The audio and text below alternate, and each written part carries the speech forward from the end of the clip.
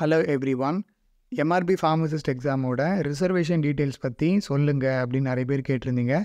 அவங்களுக்காக தான் இந்த வீடியோ. அதாவது இந்த MRB Pharmacist exam plus and also MRB conduct பண்ணுற எல்லா எக்ஸாமுக்கும் காமனான ஒரு ஃபார்ம் தான் இது. அதாவது காமனான ரிசர்வேஷன் டைப் தான் இது. ஸோ இதில் என்ன கொடுத்துருக்காங்க அப்படின்னு பார்க்கலாம். பாயிண்ட் ஏல பார்த்திங்கன்னா the rule of reservation is applicable as per the rules in force detailed instruction with regard to reservation can be seen in annexure 2 and 3 of this notification.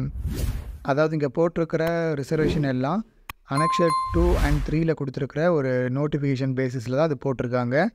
Next point பியில் the number of vacancies advertised is only an indicative number and is also liable for change. அதாவது இங்கே கொடுத்துருக்கிற like மேலே வந்து பார்த்திங்கன்னா நோட்டிஃபிகேஷனோட மேலே அவங்க வந்து நம்பர் ஆஃப் வேக்கன்சிஸ் வந்து கொடுத்துருப்பாங்க. அது வந்து இப்போதைக்கு ஒரு இண்டிகேட்டிவ் நம்பர் தான், உறுதியான நம்பர் கிடையாது. ஸோ இன்னும் கொஞ்ச நாள் கழித்து அந்த நம்பர் வந்து வேரி ஆகலாம். அதாவது இப்போ வந்து ஒரு 20 கேண்டிடேட் அப்படின்னு போட்டிருந்தாங்கன்னா அது பின்னாடி 25 மாறலாம், 30 மாறலாம். அந்த மாதிரி அது வந்து சேஞ்ச் ஆகிறதுக்கான வாய்ப்பு இருக்குது அப்படின்னு சொல்லி போட்டிருக்காங்க.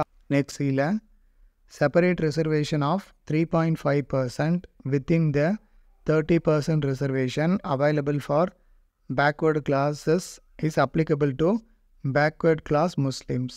அதாவது பிசி கேட்டகரியில் இருக்கக்கூடிய 30% ரிசர்வேஷனில் 3.5% ரிசர்வேஷன் வந்து பிசிஎம்க்கு வந்து போய் சேரும் அப்படின்னு சொல்லியிருக்காங்க. நெக்ஸ்ட்டு பாயிண்ட் டி இந்த எக்ஸ்பிரஷன் ஆஃப் பிசி, இதை நம்ம ஆல்ரெடி பார்த்துருப்போம். இதுக்கு அடுத்தது option E reservation for X-servicemen. எக்ஸ்-சர்வீஸ்மெனுக்கு எவ்வளோ பர்சன்டேஜ் வந்து ரிசர்வேஷன் அப்படின்னு பார்த்தீங்கன்னா இன் direct recruitment to the group C post 5% post R reserved for X-servicemen as per the 200 point roster of government of Tamil Nadu. So government படி பார்த்திங்கன்னா 5% சீட்ஸ் வந்து எக்ஸ்-சர்வீஸ்மெனுக்கு ஒதுக்கப்பட்டிருக்கு. அப்படின்னா 986 5% அப்படின்னா 49 சீட்ஸ் வரும். 49 சீட் வந்து எக்ஸ்-சர்வீஸ்மெனுக்காக ஒதுக்கியிருக்காங்க. நெக்ஸ்ட் இந்த எக்ஸ்-சர்வீஸ்மென் வந்து நீங்கள் செலக்ட் ஆனீங்க அப்படின்னா உங்களோட டிஸ்சார்ஜ் சர்டிஃபிகேட் வந்து நீங்கள் ப்ரொடியூஸ் பண்ணுற மாதிரி இருக்கும். அதெல்லாம் எப்படி வாங்கணுங்கிறது அனெக்ஷர் 8A அண்ட் அனெக்ஷர் 8ல் வந்து கொடுத்துருப்பாங்க. அதை பார்த்து அதெல்லாம் வாங்கி வச்சுக்கோங்க. Next reservation for differently abled.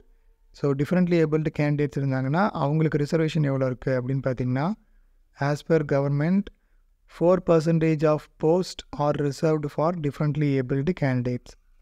So differently abled கேண்டிடேட்ஸ்க்கு இருக்கக்கூடிய ரிசர்வேஷன் 4%. அப்படின்னா 986ல் 4% அப்படின்னா 38 அவ்வளோ போஸ்ட் இருக்கும். ஸோ 38 போஸ்ட் வந்து டிஃப்ரெண்ட்லி ஏபிள்டுக்காக ஒதுக்கியிருக்காங்க. அண்ட் இதுக்கான ஃபிசிக்கல் ஃபிட்னஸ் சர்டிஃபிகேட்டும் அவங்க வந்து ப்ரொடியூஸ் பண்ண வேண்டியிருக்கும். இது வந்து அனெக்ஷர் 7A ஆர் 7Bயில் வந்து கொடுத்துருப்பாங்க. அதை பார்த்து எந்த மாதிரி சர்டிஃபிகேட் ப்ரொடியூஸ் பண்ணணும் அப்படிங்கிறத செக் பண்ணிக்கோங்க. So எக்ஸ்-சர்வீஸ்மெனுக்கு 5%, differently abled கேண்டிடேட்ஸ்க்கு 4%, then பிசிஎம்க்கு 3.5% out of 30% in PC. இவ்வளோ சீட்ஸ் வந்து அவைலபிளாக இருக்குது ஃபார் தீஸ் கேட்டகரிஸ். இந்த வீடியோ உங்களுக்கு புரிஞ்சிருக்குன்னு நினைக்கிறேன். வேறு ஏதாவது டவுட் இருந்துச்சுன்னா கமெண்ட்டில் கேளுங்க. வீடியோ பிடிச்சிருந்தா லைக் பண்ணுங்கள், மறக்காமல் உங்கள் ஃப்ரெண்ட்ஸோட ஷேர் பண்ணுங்கள். இதே மாதிரி நெக்ஸ்ட் வீடியோவோட மீட் பண்ணுறேன். Until then by from Vasanth.